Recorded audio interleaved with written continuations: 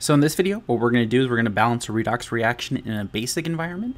And so we're going to talk through the steps on how to approach that. And so the reaction is ethanol, right, in a basic environment together with permanganate, right, so MnO4 minus to form the acetate ion, so CH3COO minus and MnO2.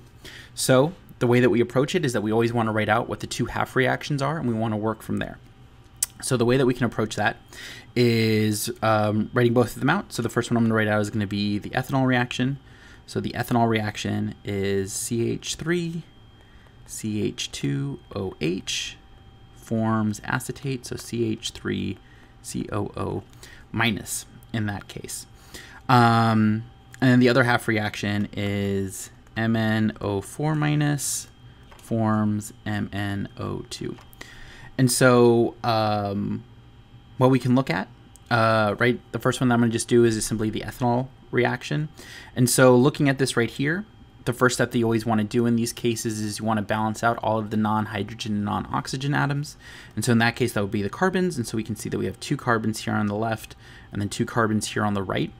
And so those are all balanced out. The next thing we want to do is we want to balance out the oxygens by adding a water, or however many waters you need to whatever side they're needed on. So we can see here on the left side we only have 1 oxygen, while on the right side we have 2. So that means that what we need to do is we need to add an H2O to the reactant side.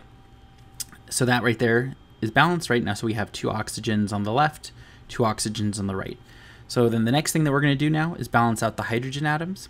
And so to do that, what we're going to do is we're going to look at this right here, right, and we're going to add up the hydrogen. So we have 1, 2, 5, 7, 8, right? So there's a total of 8 hydrogens on the reactant side, but right now there's only 3 hydrogens on the product side. And so to balance that out, what we do is we throw in 5 protons, right? It's 5H plus. Now, that right there balances out the equation, right? So it's the exact same steps for the most part that we would do in an acidic environment. The next step, though, is the one where we switch it to a basic environment. So to do that, what we do is do a neutralization reaction where we essentially add just as many equivalents of OH minus to both sides as we need to neutralize the H plus on whichever side it exists, right? So in this case right here, we're going to be adding 5 OH minuses to both sides. And so what we get is 5 OH minus plus H2O plus ethanol forms CH3COO minus plus 5H plus 5OH minus in this case right here, right? So we have this right here. So now the H plus and the OH minus, they're going to neutralize each other and they're going to turn into H2O. So we do that now and we just write out everything, but simply neutralizing these 2 guys right here. So what we get is 5 OH minus plus H2O plus CH3CH2OH forms CH3COO minus plus 5H2O. Right? So that right there is our neutralized system. So what we can do is now we can balance out the water molecules, right? So we have 1 here on the reactant side, we have 1 on the product side, and so the 1 on the reactant side can get canceled out. And this goes from being 5 to being 4. So we have that right there set up now. And so then the final thing that we would want to do in this specific case right here is now balance out the charges. So if we look at the reactant side here on the left side, right, we have 5 negative charges from the OH minus. On the product side, we only have 1 negative charge from the acetate ion. So what we want to do is we want to throw in 4 electrons on the product side, right? So we're producing 4 electrons in this case.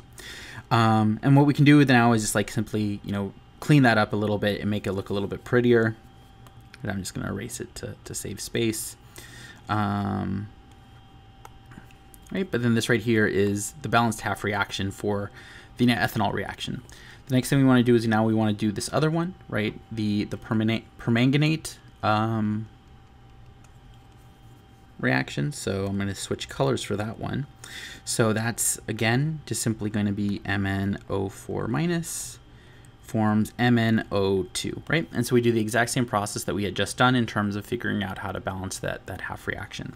So the MnO4 minus, right, MnO2, balance the non-oxygen, non-hydrogen atoms first, right? So there's 1 manganese on the left, 1 manganese on the right. That's taken care of. Step 2, balance out the oxygens by adding waters as necessary. So we have 4 oxygens on the left. We only have 2 on the right, so we're going to want to add 2 H2O in that case. So we add that 2 H2O. The next thing we're going to do is want to balance out the hydrogen atoms. So we do that, right? There's none right now on the left. There's 4 on the right. So we're going to add 4 H plus to our system, right? So we have 4 H plus right here. So now that we have all of these balanced out, what we're going to do next is we're going to add then the OH minus to our system, right? To neutralize the H plus, and then add that, right? So we're going to be adding 4 OH minus to both the reactant and the product side, right? So there's going to be 4 OH minus on the product side, and then 4 OH minus on the reactant side. And so the 4 OH minus and the 4 H plus, right, they're going to neutralize and form water. And so what we're going to then have is 4 H2O plus MnO4 minus forms MnO2 plus 2 H2O plus 4 OH minus, right? And so now the waters can cancel out, right? So there's 2 on the product side, there's 4 on the reactant side. So what that just simply tells us is that the water on the product side is going to disappear, right? And we're only going to have 2 water molecules on the reactant side in that case. So now we have this part done. And so the last thing we need to do is we need to balance out the charges. So right now, the way it looks is we only have 1 negative charge on the reactant side, but we have 4 negative charges on the product side. So we have to add 3 electrons into our system, right? And that also makes sense, right? So if we look at what the oxidation state is for the manganese, right, and the MnO4 minus molecule, right, it has a charge of 7, whereas in the case of the MnO2, right, it has a charge of 4. So that's telling us that we're going to have to throw in 3 extra electrons to do that redox reaction.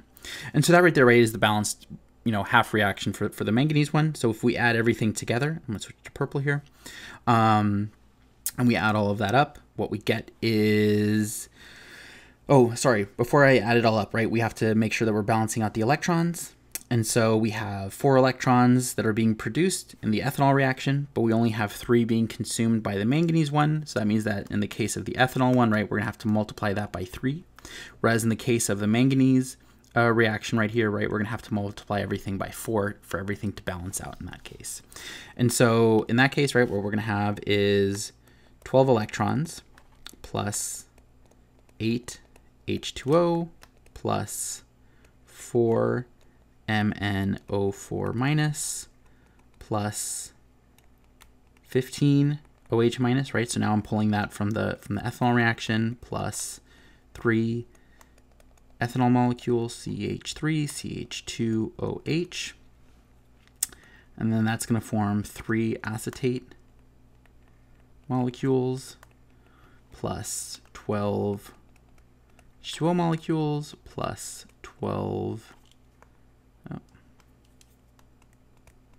electrons plus 4 MnO2 plus 16 OH minus, right? And so that right there is both of those half reactions added together. And so now we can have things start to cancel out, right? So we have the 12 electrons on both sides are going to cancel out, right? So we have 8 water molecules on our reactant side. We have 12 here on our product side. So the 8 are going to be gone. That 12 is getting reduced down to 4. Next, right, the MnO4 minus, we don't have to touch, right, because there's none there on the product side. 15 OH minus, 16 OH minus, right, so all of it's going to be removed out of the reactant side. We're only going to be left with 1 on the product side.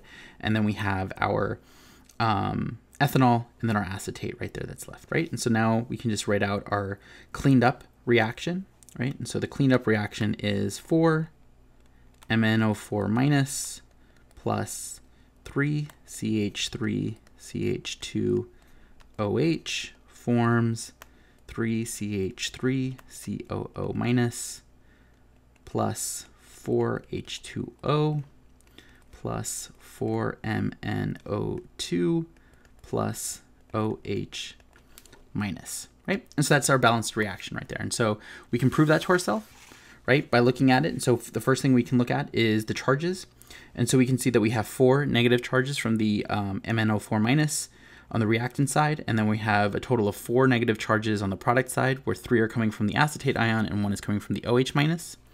Next, right, we can see that we have 4 manganese atoms, right? If we just simply break things down and look at the CH3 group right here, CH3C group, right, we can see that we have 3 and 3 right there. Next thing we want to do is we want to add up all of the oxygens, and so we're going to see that we have 19 on the reactant side, right? So we have 16 from here, 3 from here, and then over here, right, we have a total of 6, 4, 8, 1, right? So that comes out to 19 oxygens, and then same thing if we do look at the hydrogen atoms, right? We have 3 right here, and then over here, right, what we can see is, oh, sorry, it's not 3. It's 3 times 3, right? So it's 9 hydrogens, sorry, on the reactant side. And then on the product side, right, what we have is 8 plus 1 right there. Sorry, we have 9 hydrogens. And that's how you balance a redox reaction in a basic environment.